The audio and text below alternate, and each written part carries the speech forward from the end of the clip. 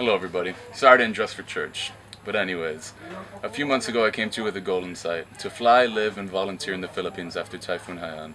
Amazingly enough, with your love and support, I was able to raise enough funds not only to sustain myself, but to treat my teams to cold drinks on hot days and snacks on even hotter, more ridiculously exhausting days.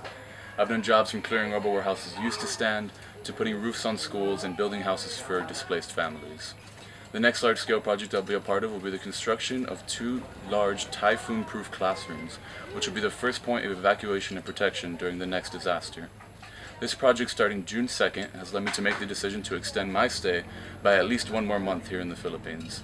Due to this, and the fact that I've been living in a much more expensive, but the most affected area of the Philippines for the past month, it's starting to seem more and more necessary that I'll need just a few more additional funds to sustain myself and keep my teams happy.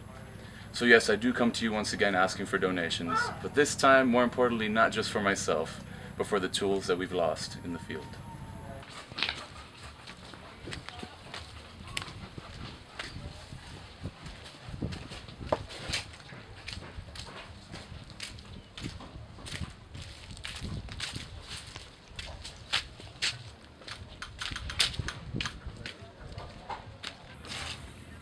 I hope you enjoyed the video.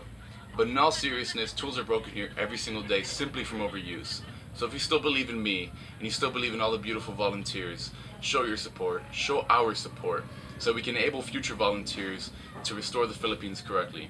Thank you again, once again, Mother of our Redeemer, and have a beautiful day.